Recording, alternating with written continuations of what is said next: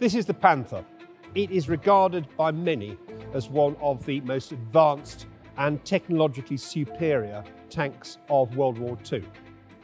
In this video, we're going to have a look inside and out. We're going to look at the crew positions, the technology, and also we're going to try and compare it to some of the tanks it faced, things like the Sherman and the T-34.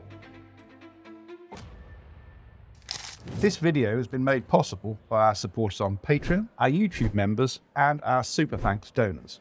Please join them if you can and support the Tank Museum. And thanks for watching. From a production run of around 6,000, there aren't many Panthers left. But this one is actually quite unusual because this one wasn't built by the Germans. This tank was built by the British Army. As you can see from the plaque welded to the frontal armour, this Panther was built by the British Army's Royal Electrical and Mechanical Engineers in 1945. But why? Because the Panther was seen as one of the most technologically advanced tanks of World War II, examples were wanted for evaluation. So in August 1945, the REME, Royal Electrical and Mechanical Engineers, received orders to build as many Panthers as they could for evaluation. The city of Hanover was in the British zone of occupation, and it was home to one of the major Panther and Jagdpanther assembly plants. From here, the REME workshop unit salvaged enough parts to construct 9 Panthers and 12 Jagdpanthers with the assistance of former factory workers. Once built, the Panthers were put through the standard British Army acceptance trial to see what they could do. The results were very disappointing. The 2 Panthers on trial failed to complete the course, and most of the rest had to be cannibalised for parts. The 1948 report states that very little information of any value was obtained, owing to the general unreliability of the Panther and Jagdpanther tanks. So how did this tank, that wouldn't pass a basic British Army acceptance trial, get the reputation of being one of the best tanks to see combat during World War II? For the Germans, it needed to be. The Soviet KV-1 and T-34 tanks encountered during Operation Barbarossa in 1941 made challenging adversaries. The T-34 in particular had hugely superior mobility and could knock out Panzer III and Panzer IV tanks at 1,000 metres, whereas the short 75mm gun of the Panzer IV was only effective at point-blank range, and the Panzer III's 50mm only a little better. This Panther is an Ausführung G, and that's the final production model after the Ausführung D and Ausführung A. The G was produced from March 1944 through to May 1945, ours obviously a little bit later than that, and it makes up around about half of the total production run of roughly 6,000. The Panther was preceded, of course, by the Panzer III, the Panzer IV, and the Tiger I, but it's very different in appearance. I mean, to begin with, up at the front here, instead of 3 plates, you've just got one long sloping piece of armour, and that gives it quite an angular appearance. Sloped armour was a design feature that's borrowed from the T-34, with the 2 benefits that it increases the likelihood of an incoming round ricocheting rather than penetrating, and it increases the thickness of metal that a round flying roughly flat has to get through. The Panther's frontal plate is 80mm of rolled homogeneous armour sloped at 55 degrees, and that gives you a line of sight thickness of 139.5mm.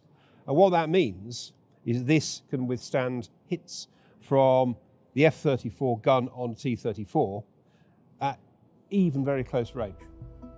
Early Panthers had face-hardened armour, and that's easier for construction purposes because it can be more easily cut and formed, but it has limited shock resistance. From the later Ausführung D tanks onwards, rolled homogeneous armour was being used, and that's tempered throughout its entire thickness, and it gives improved protection. The side armour of the Panther Ausführung D and A has a thickness of 40mm inclined backwards at an angle of 50 degrees. That gives you a line of sight thickness that's the angle that it would meet an incoming round at 62 mil. That is not a great deal, and you tend to find an awful lot of knocked out Panthers have suffered a sponson hit in here. It gets slightly better with the Hasforong-G. The armour thickness goes up to 50 mil, and that gives you a line of sight thickness of 78 millimetres. The interlocking construction that you can see here is another innovation, and that adds quite a lot of rigidity and strength to the structure of the hull. But the Panther as a whole is a bit of a departure from typical German tank construction. Up to this point, the upper hull and the lower hull have been built as separate components. With the Panther, they are all one. And you can see this illustrated in the photographs of the bombed out factory, where you've got completed Panther hulls piled up on top of one another. The Panther is a typical German design, so it's rear-engined, but the final drive and the sprockets are at the front. And that means the drive shaft has to pass down the middle of the tank under the turret. And that actually makes it a fair bit taller. Aspects of the T-34 that gave it excellent mobility, Christie suspension, rear-wheel drive, and a diesel engine, were dismissed by the Panther's design team at MAN in favour of the usual German torsion bar suspension and a petrol engine, the Maybach HL230, as used on the Tiger. The petrol Maybach engine was a definite mistake. I mean, to begin with, owing to their way of working, they were a specialist engineering firm. Maybach found it difficult to supply spares, so that means there's a lower level of frontline serviceability. It's also very thirsty. This Maybach engine uses 4 times the fuel of the diesel engine on a T-34, the Kharkov V2. We also have the typical German Schachtlaufwerk assembly of overlapping road wheels. That is really good in terms of weight distribution, but it complicates repairs, because if anything goes wrong, you have to strip multiple road wheels off to get at it. And they were prone to clog with ice and mud. Here on the back deck, you've got the usual array of louvers, access hatches, ventilators. It's a weak spot on the tank because the actual armour of the back deck is only 16 millimetres thick. And a British Army report suggested that it was vulnerable to airburst from something like a 25-pounder gun or a 155mm howitzer. Now that would be a pretty good feat of gunnery, to drop an airburst over the back of a target as small as a tank. But to reduce the possibility, the size of these fittings was brought down. This tank is painted to resemble a very late war example. Basically what's happening is they're running out of paint. So what we have is a base coat of red oxide primer and then a disruptive pattern of Dunkelgelb, dark yellow. The gun itself is the Rheinmetall Borsig 75mm KWK 42L70. A bit of explanation for the non-specialist here. KWK is the abbreviation of Kampfwagenkanone, tank gun. 42 is the year of its acceptance into production, and L70 is the length of the gun tube measured in calibers. 70 times 75mm equals 5,250. So the tube is 5.25 metres, or just over 17 feet, long. Panzergranate 3942 APBC round, which has got a muzzle velocity of 935 metres a second, will penetrate up to 112 millimetres of armour at a range of 1,000 metres. With the Panzergranate 4042, it's an APCR round, that has a muzzle velocity of 1,130 metres a second, and that'll penetrate up to 149 millimetres of armour, angled back at 30 degrees. What that means is this gun could deal with the frontal armour of a T-34 or a Sherman with relative ease. Now, there's no doubt about the fact that this is a very good gun, and it certainly outclasses the F-34 gun on the T-34. But the thing is it not significantly better than the KWK-40, which you find on things like the Panzer IV, but is bigger and heavier. It's going to need a wider hull, a bigger turret, and that's going to increase weight and decrease mobility. The mantlet is of a semi-cylindrical shape, and this is a bit of a design flaw. It creates a shot trap. So an incoming round will be deflected underneath and down into the front hull. And there's only 17 mil of armour there. And of course, you've got the bow machine gunner, come radio operator, and the driver sat there. Now, a later version of the mantlet, a chinned version, was produced to counteract that, but it's not fitted to this tank. It should be. It's an Ausführung G, but of course this is a post-war parts assembly, if you like. Looking at the top of the turret, you've got the ventilator, lifting eyes. There is a periscope fitting for the loader, and then here, this is the commander's cupola.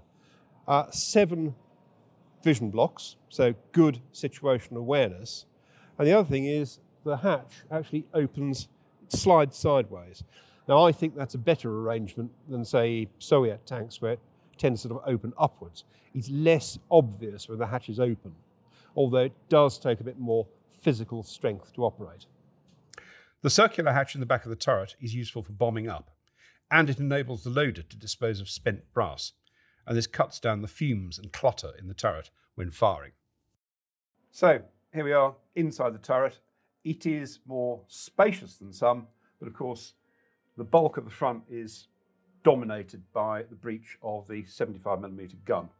The breech is actually open. You can see the breech block down here. The thing that's missing is the recoil guard, and that would have occupied quite a bit more space out here. So it's effectively cutting the fighting compartment in two. The rear hatch, the circular hatch, is the main entry for the loader and the gunner.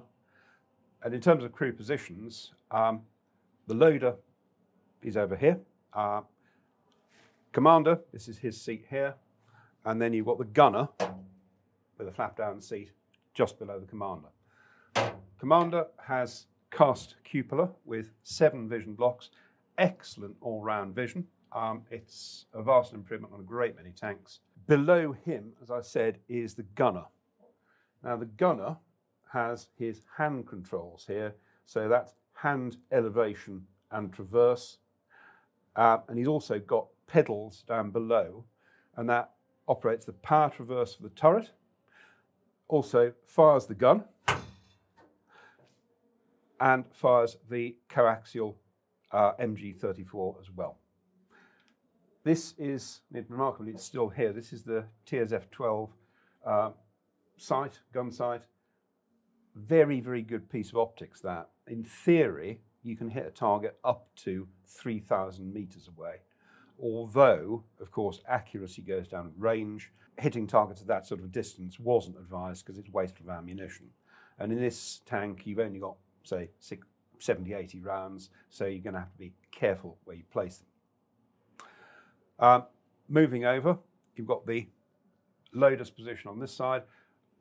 Big advantage this tank has over its closest competitor, the T-34, it's got a turret basket.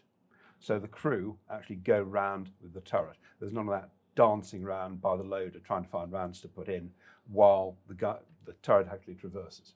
On the loader's side, he's got fitting for a periscope.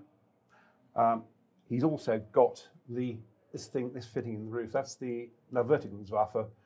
That is a very simple smoke grenade and signal flare launcher, spring operated with a hinged breech. There's another little refinement here that I've not seen on any other World War II tank, and that's the fact that, imagine you've just fired the gun, breech recoils, case spent brass falls out and actually drops down into this box here. Drops into there, and this tube actually evacuates the smoke and muck from the box and pushes it out through the extractor fan on the turret ceiling. So that actually keeps the air reasonably clear and pure, which is a big advantage to the tank crew. Another little refinement they came up with the Panther was the fact that they used heat from the radiators to warm the crew compartment. Now that might sound like a minor consideration, but if you are in the middle of Russia and it's winter and it's minus 20, 30 degrees outside, it's going to improve your ability to work and fight quite considerably. But it's not just for crew's benefit. The batteries, wet acid batteries, are actually in here under the floor, and keeping them warm improves their performance quite considerably.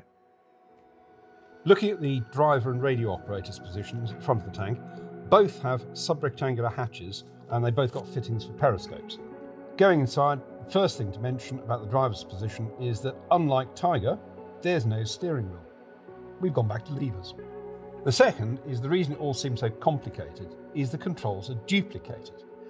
Now that strikes me as being a very thorough and Germanic solution, and why it is it's so the driver can use controls from either inside the tank, looking through the periscope, or by raising his seat, drive his head out the hatch. The tank's steered by pulling up on the levers either side of the driver's seat, and those operate pumps which put pressure on the steering brakes. The gear stick is on the driver's right. It's fitted with two triggers. Pulling just the top one enables the driver to engage first. Operating both together gives you 6th, 7th and reverse. His pedals have the accelerator on the right, clutch on the left and brake in the middle, with a handbrake over on the driver's left. The driver's instruments are on his right. There's the tachometer and speedometer, and then the ignition key slot and starter button, along with an ammeter, oil gauge, and most importantly, bearing in mind the fact this is a Panther, an engine fire warning light. An American tanker who drove a captured Panther reported it was much easier to drive than our own tanks.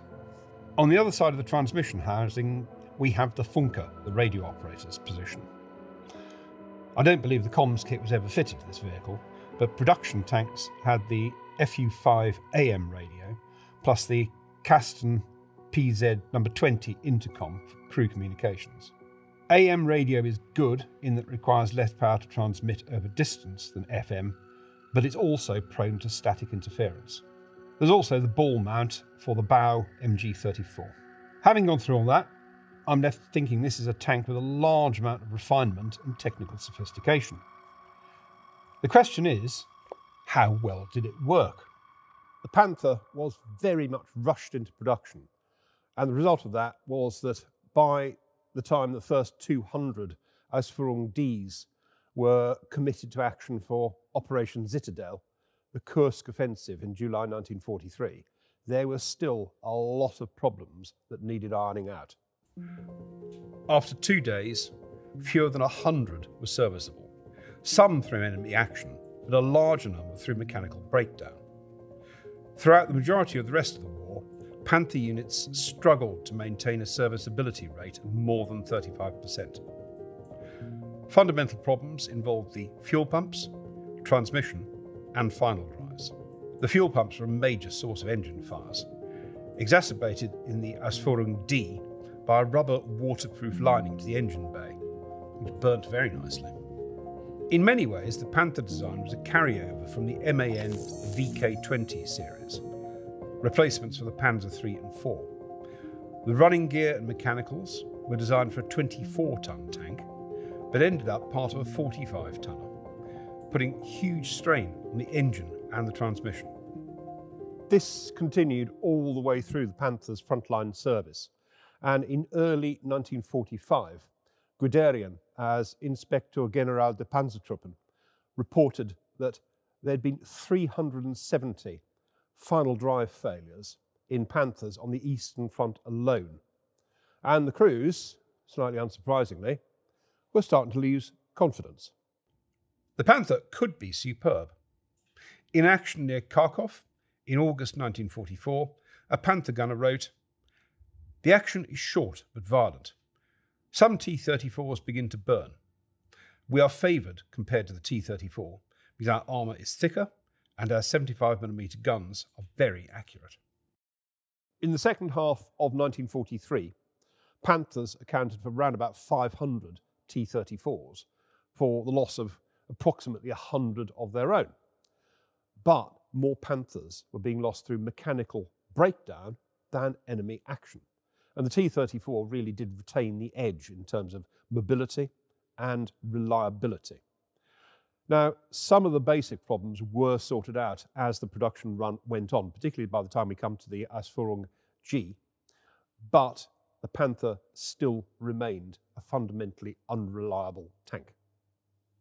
It's interesting that the French army, which operated around 50 Panthers from 1946 to 1950, finally managed to iron out enough of the remaining troubles, particularly solving the problem of engine fires. In French service, the Panther achieved a measure of reliability, and it became a substantial influence on post-war French tank design. If you'd like to find out more about the Panther, you'll be interested to know the Tank Museum has produced this, and this is a meticulous, beautifully produced translation of the original Pantherfibel. Pantherfibel was created as an engaging and easy-to-understand handbook to break the tradition of heavy-going technical manuals. Sophisticated machines like this required considerable knowledge to keep them in action, so commanders sought to snag the interest of young tank crews with these light-hearted, well-illustrated handbooks. Based on the original document housed in our archive, this self-published title features English text carefully set over the German original, retaining the rhyming verses and the wit of the authors. It includes inserts from the original book and is printed on identical paper, so you get an authentic feel. To order your copy, visit the Tank Museum online shop or see the link in the description below. Thank you for watching. Hope you enjoyed this video, and if you did, please like and subscribe, and if you can, support us on Patreon.